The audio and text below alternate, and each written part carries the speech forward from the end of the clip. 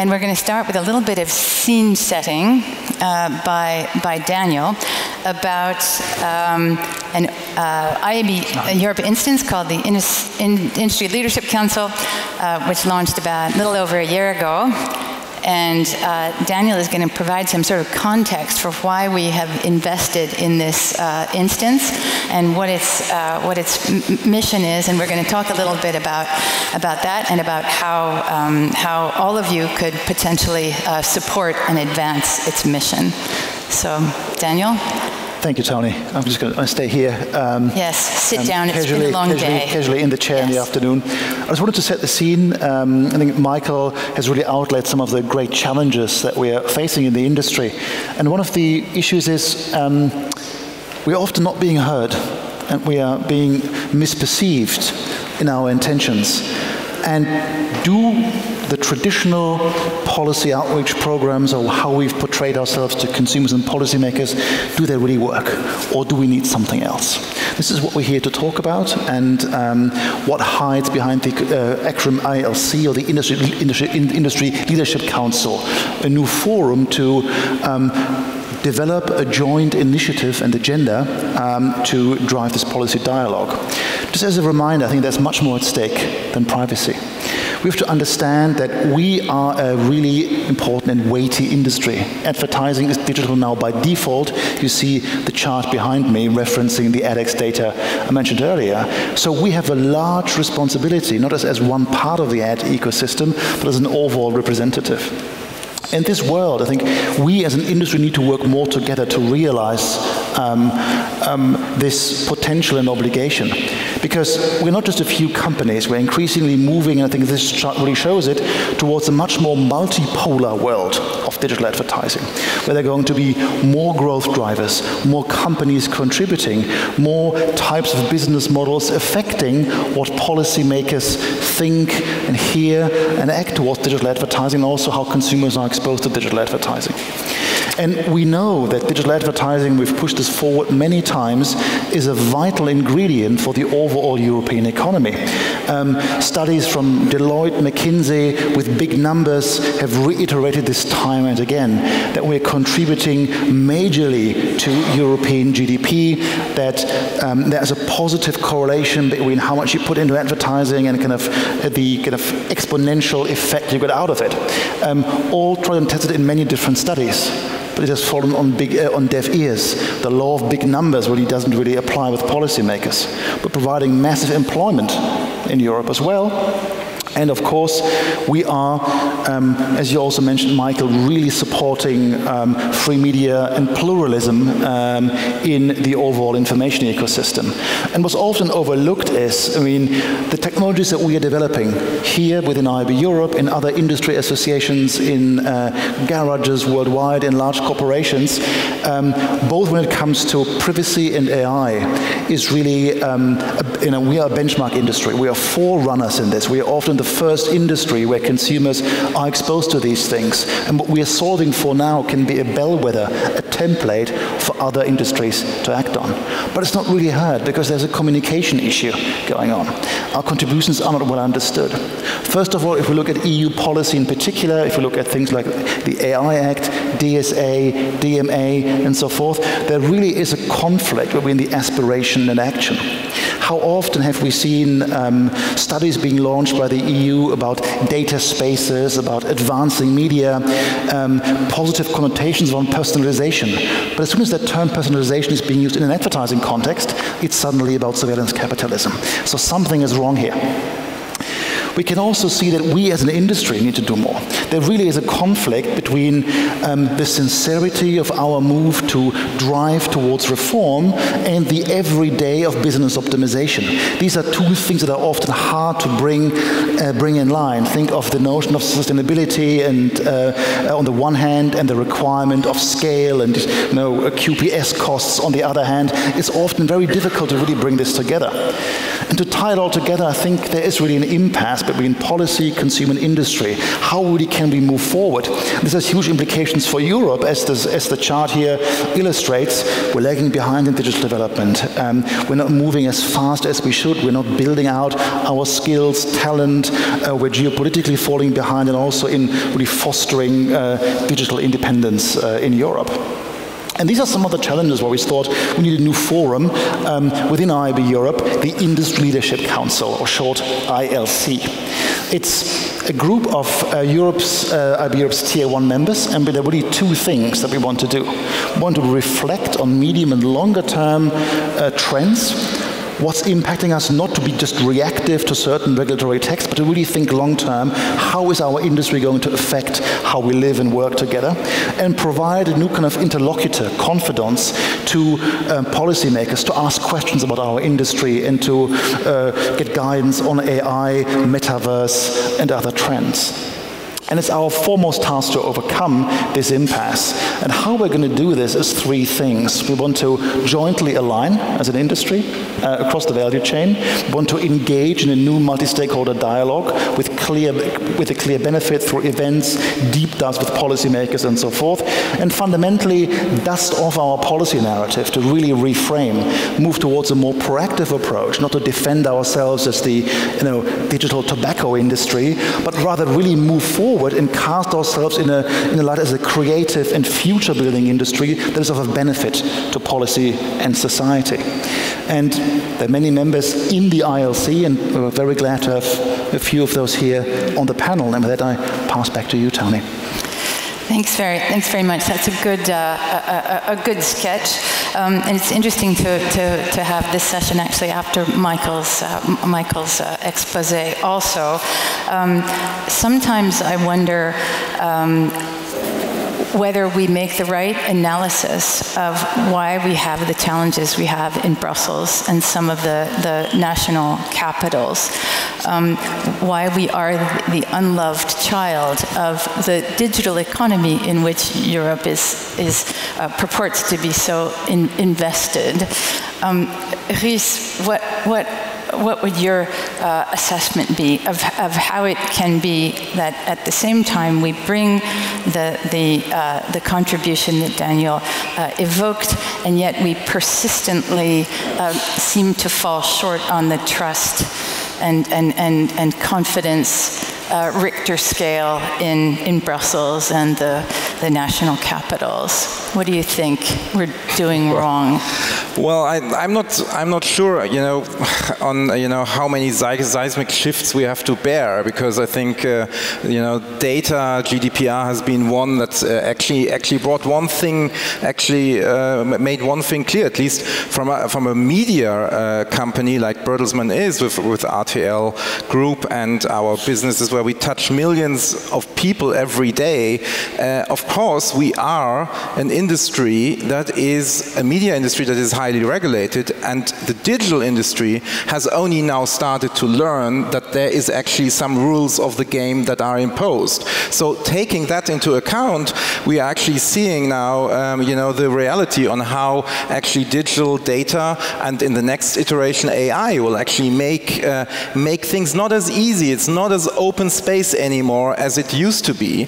We are now sort of into 2 decades of the internet industry, and I think there's some learnings.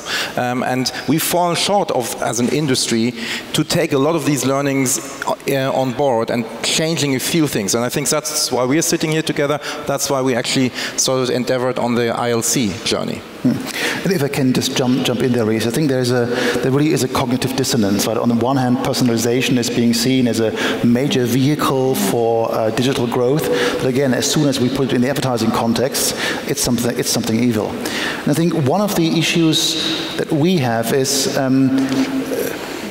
we are not just any industry, but we are kind of very close to the consumer. Often conclusions, how big data works, it is through our industry that consumers meet and see that for the first time. The pharma industry, the banking industry, all others, they work with far more sensitive data, where there's a certain harm, clear harm, financial health harm to misconduct. But just of the scale of personalization that we have, we are just the first point of contact. And as you said, Michael, as soon as something goes wrong, it's very hard to rebuild trust. That's why we've been put in this corner of surveillance capitalism. And there are many, I just looked at my phone to see there's a strong also academic community. Think of an academic like Joseph Turow, for instance, who was a stark critic of advertising. He wrote books like Niche Envy or The Daily You, analyzing kind of how the ad industry works. And there's one important thing, and this is our own fault, I think. A lot of the research in those books are from Ad Age, Ad Week, other publications. And how often have we not been at the Mexico, and in a sense proclaimed we're one Jira sprint away from reaching singularity. So in a sense, our own industry has really oversold its forensic targeting capabilities, and policymakers have taken note.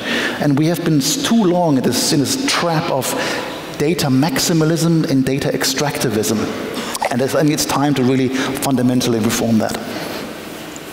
I sometimes think it's a good question whether, I mean, in Brussels, we spend a lot of time convinced, having a dialogue with policymakers that is limited by the inherent technical complexity of the business.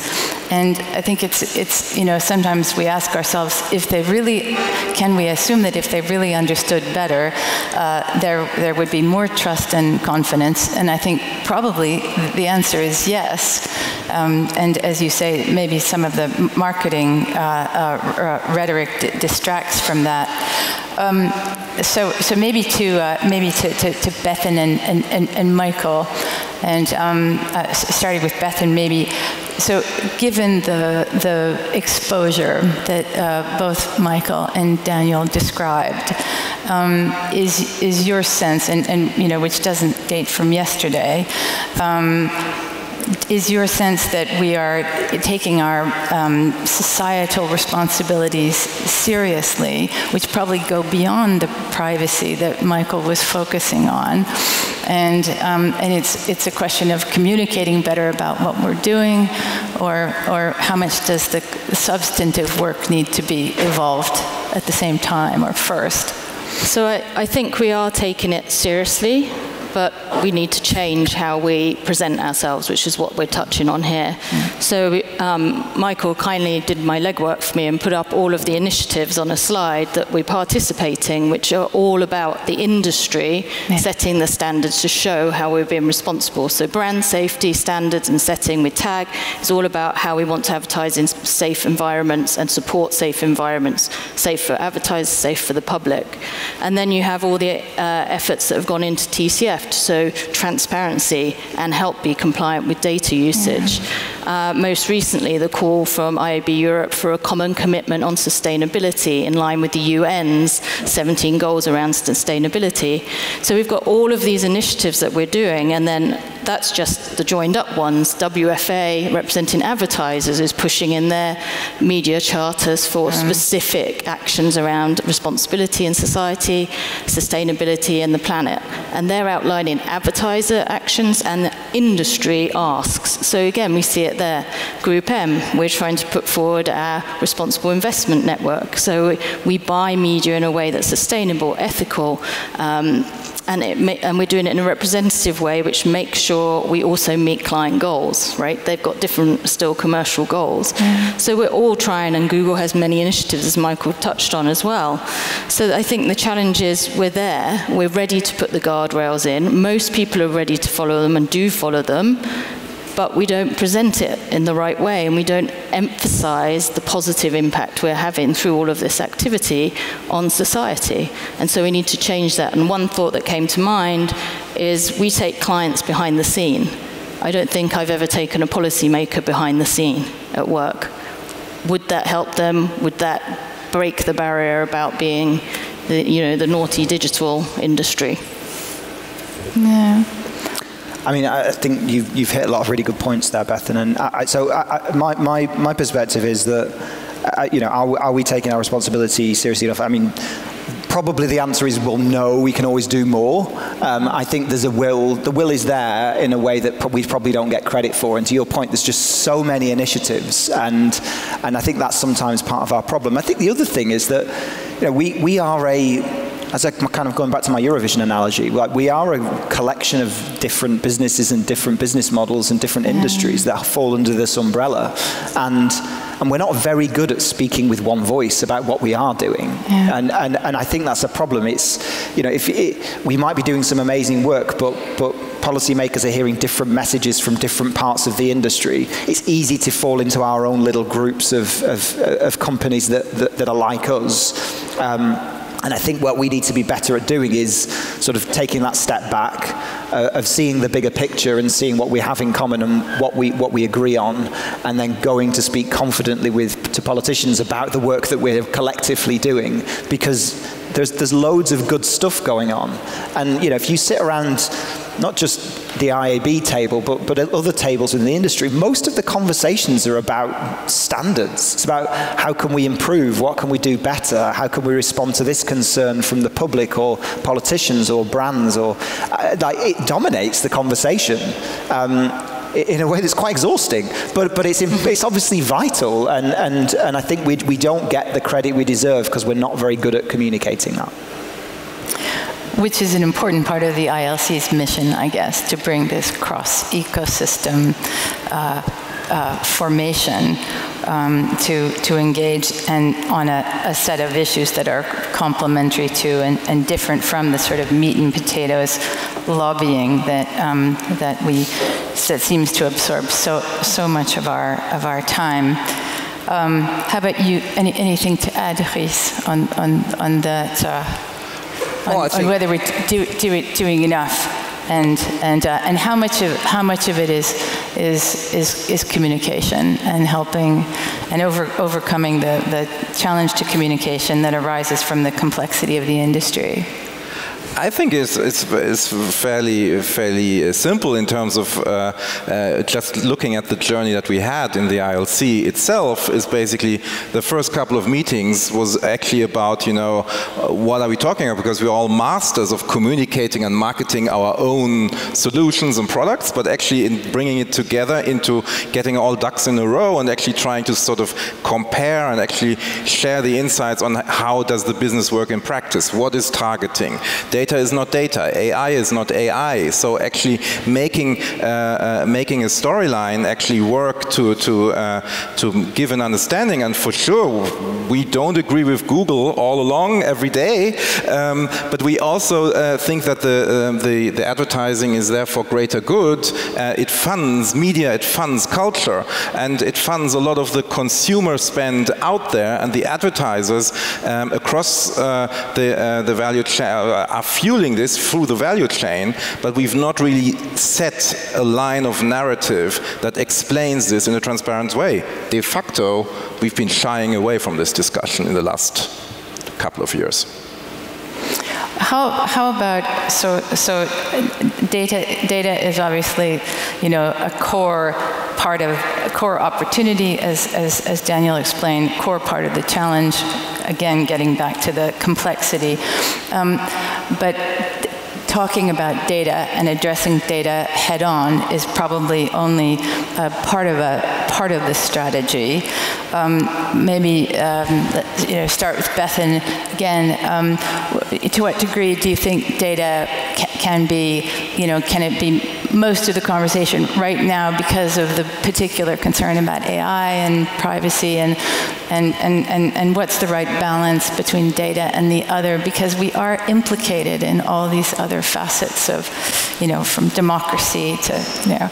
Well, I think we've touched on it. It has to be an overarching and common message from the industry, so it can't be focused on just one piece of the puzzle. And it was shocking to realize, most people might have realized it, or maybe not, depending on where you work, but GDPR is 5 years old. Yeah. 5 years of data conversations. And we have moved. The industry is not using data in the same way as it was pre-GDPR, when there were legislators looking at controlling what we do with data. And now we're in the AI world fully. AI, used for modeling, decision making, has been around for a long time. We've used it in our product at Xaxis called Copilot since 2018. Again, it's not new. And then now we have generative AI, which everyone is asking, how do we use that to become more efficient as an industry?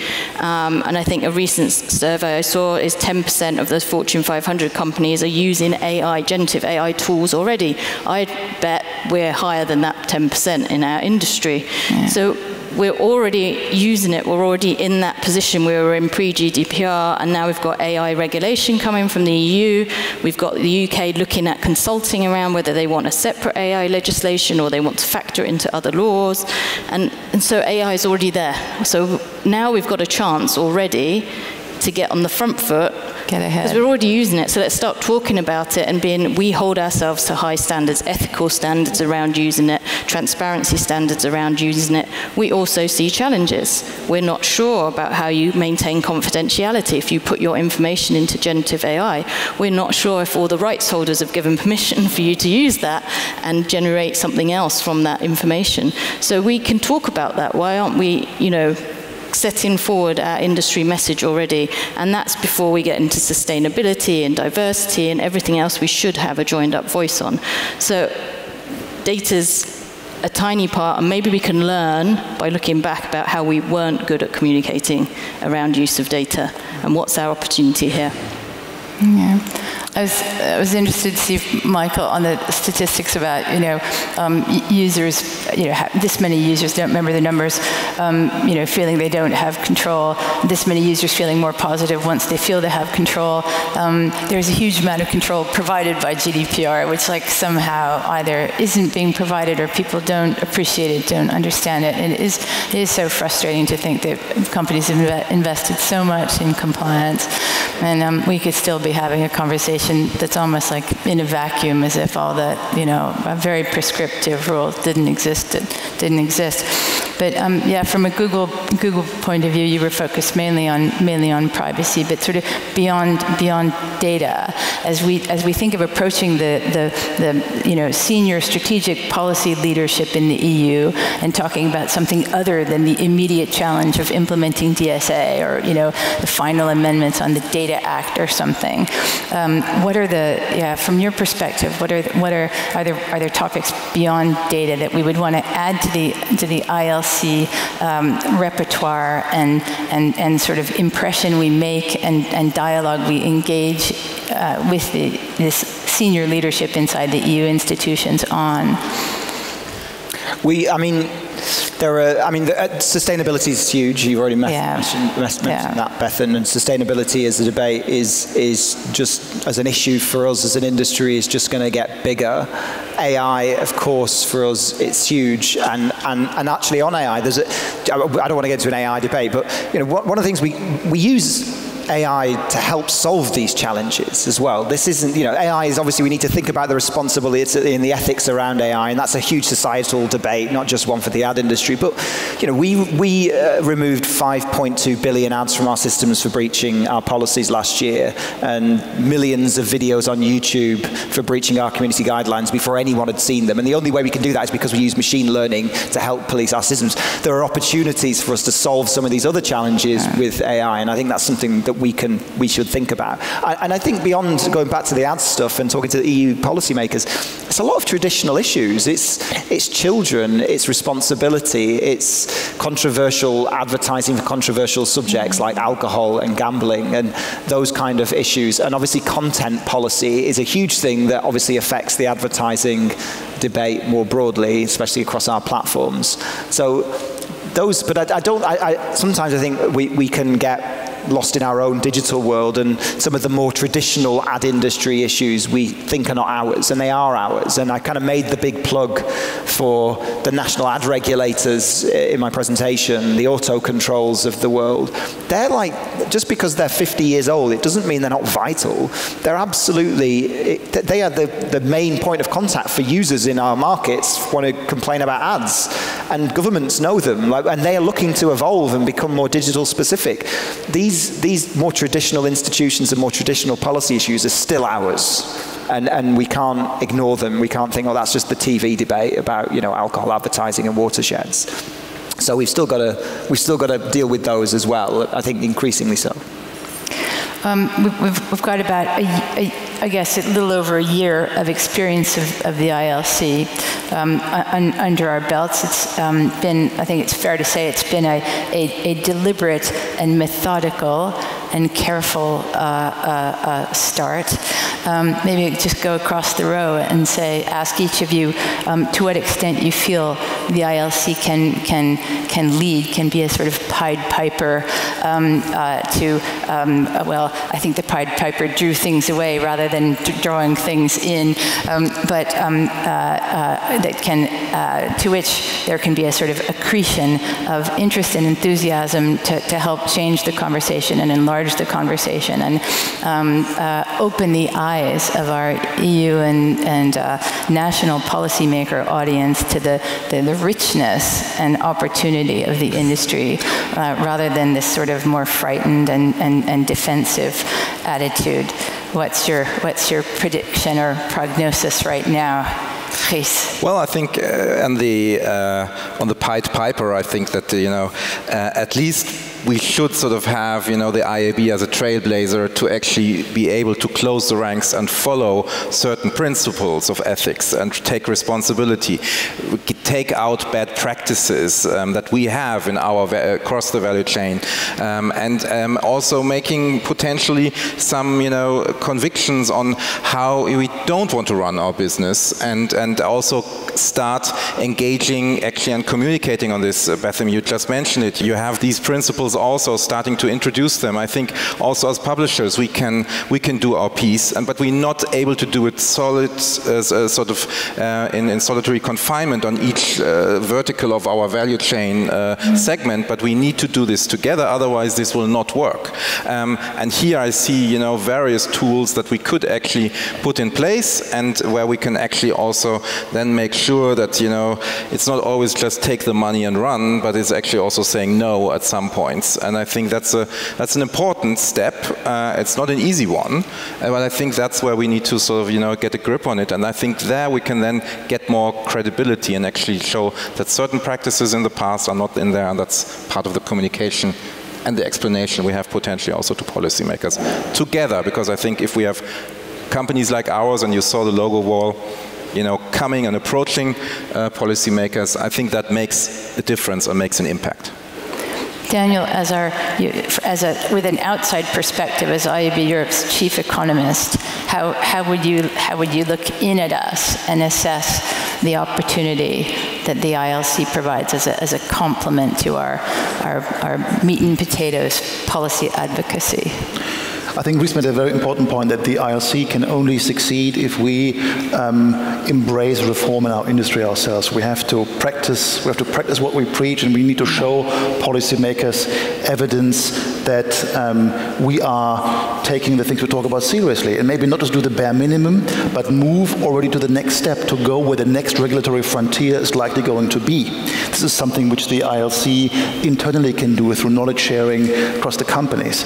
And the other side of the coin really is to the ILC as a forum, to me means to move beyond this kind of rear view mirror topics of ad hoc defense in ongoing policy discussions, and to take the liberty to talk openly amongst all of us what the next areas are where we want to interact with policymakers and civil society, and use the experiences that we're gaining often as an innovator and early adopter industry, and share that with policymakers proactively in untainted environments. We mentioned AI, for instance. We are early adopters and early practitioners. A lot of the questions around ethics, about regulation, what are sensible use cases, where are certain friction points, they can be discussed academically, but they also often emerge from practice.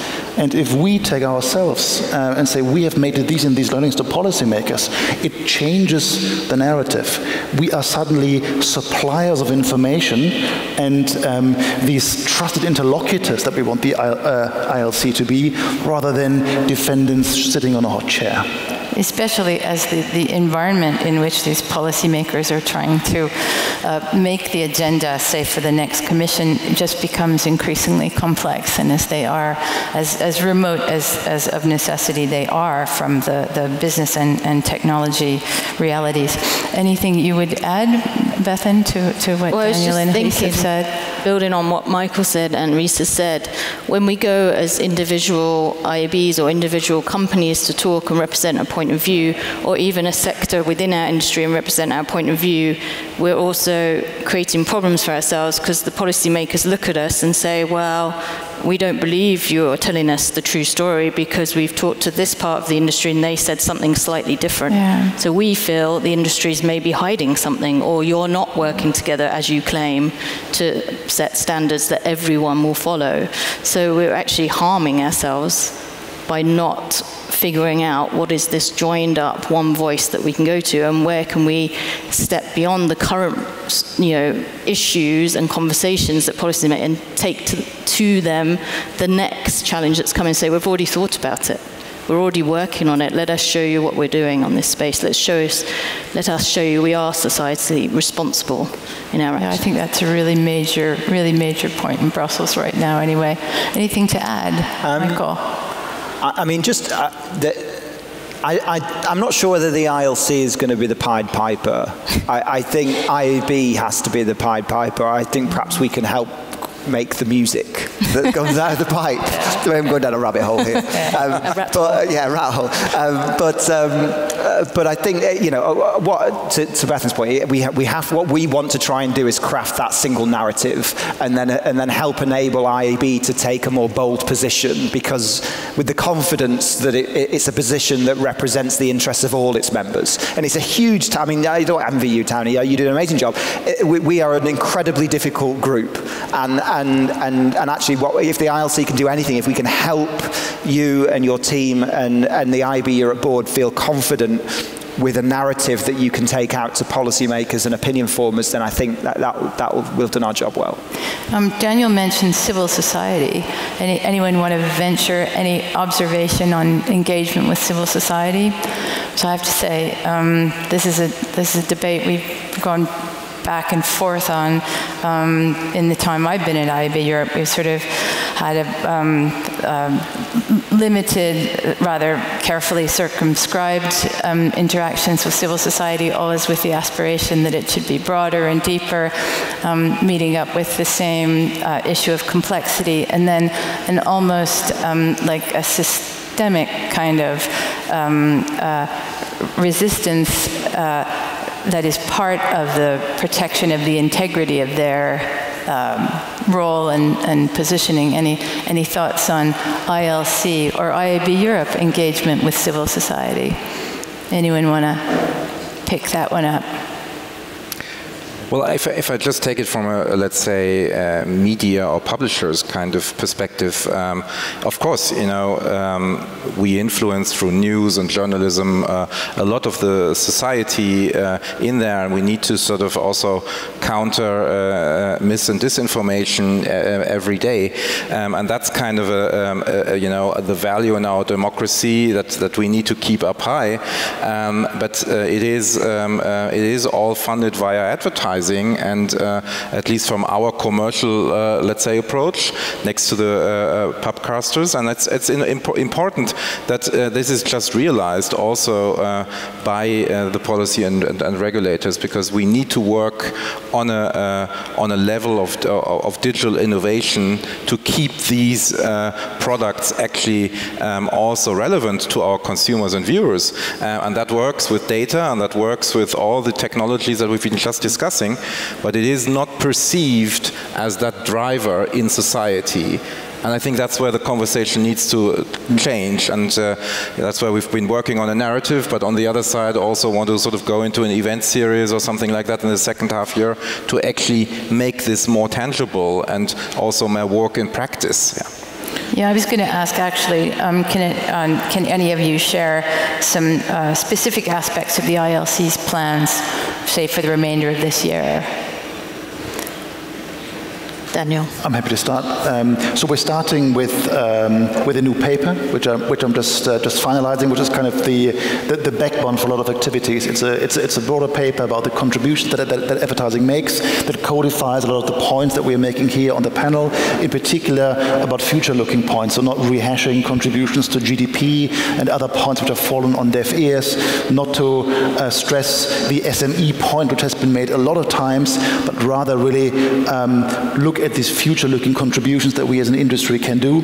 And we want to see this paper as a launch pad to have infographics, interventions, but also specific dedicated event series and deep dives to inform policymakers and civil society. And I think here is a very important point about how to engage with civil society, Tony, to your previous question. I think there's a common misconception when you're in the industry association framework that you reach out to civil society as an organized form, right? As a interlocutor who is also a civil society association.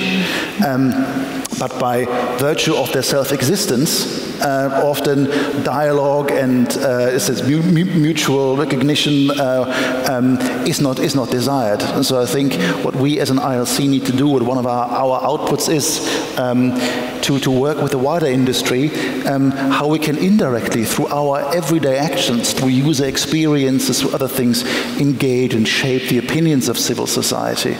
Probably not going to come back to this era of advertising as this positive agent of culture, like in the 60s, in the Mad Men age. There is a reason why that period was cast as something relatable in advertising, and not today's era. But this is something we, as the ILC, have to try through our outputs to correct.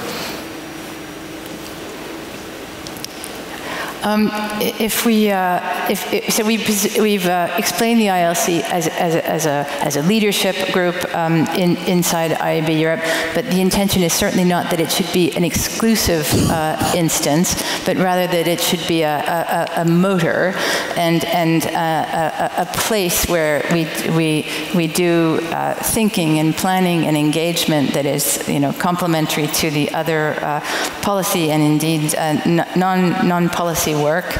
Can we think of ways that our beloved audience, who are getting to the end of a long day now, can engage and support the work of the ILC? Anyone have concrete ideas about maybe carrying the message? Maybe it'd be interesting to sort of test the audience about how this idea of a kind of a side, not parallel or side, but a complementary channel to the strategic sort of people looking to make the policy decisions for the next 4 or 5 years in your governments and the EU institutions, not to disguise or hide but change the conversation in a positive way. Does this sound like a plausible and useful investment of our time and resources and of the important figures that are up on the stage with me, and something that people would be interested in reproducing in their own markets? Does it feel like something that IAB Europe should be doing in addition to the more defensive policy work that we communicate on every week? Any sense of that from the audience? Or comparable work that an organization that a national IAB that you belong to is doing? I think you're touching very much on the ask there that we would have. A concrete ask is to everyone who's a member of national IABs or a member of IAB Europe, if you have or you're working on studies, policy documents, research, thought papers in this space, we'd love to hear from you. This is not something, again, it's got to be an industry position that's put forward. So if people are already thinking in this way, we need to bring it together. So if, don't hold back. Come help us.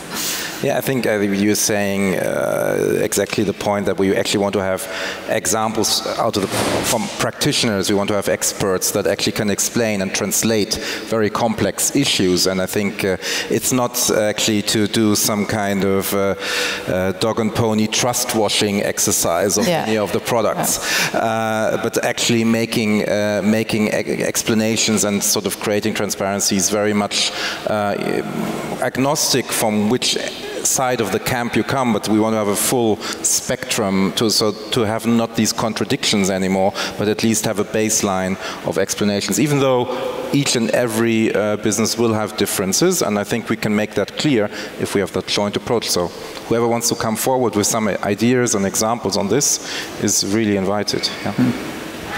I think that's a key point, to kind of take the wisdom of our industry, because people who are lobbying against advertising are incredibly well organized. There is a consistent narrative, and there is a very appealing narrative about disinformation, surveillance, and so forth, which is very easy for policymakers, for critics to be receptive to.